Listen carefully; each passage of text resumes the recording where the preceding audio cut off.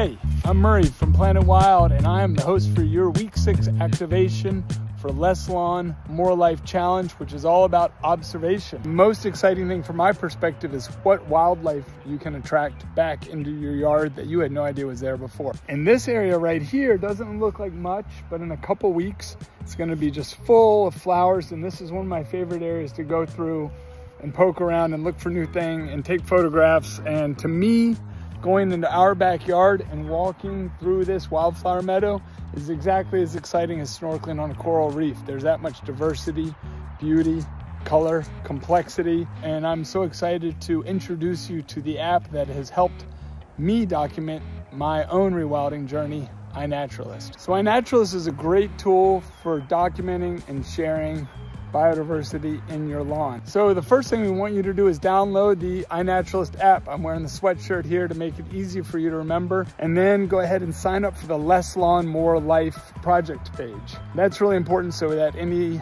of your observations will then be filtered up to our project all across the country. Third thing you can do is if you want to set up a project page for your yard. I did that. It's called Bedford Backyard. You can check that out if you want an example or a model. And that way, anything that's in your yard that you've documented can then help go towards your Wildr Score. Remember, the Wildr Score is a score that we have issued to try and help get an understanding of the ecological health of your yard.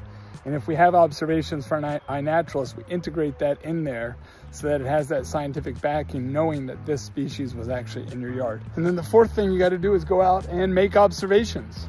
And so this is the fun part. We want you to take 50 photographs and upload them to iNaturalist over the course of a week. Should take less than an hour. And then if you have any questions, which I'm sure you will, I'm gonna have office hours on Tuesday. So look for that. Join me on Tuesday. I'll do a demonstration, answer any questions, and just really so fired up to have you all on this journey with us together as we try to have less lawn and more life across America. Thank you.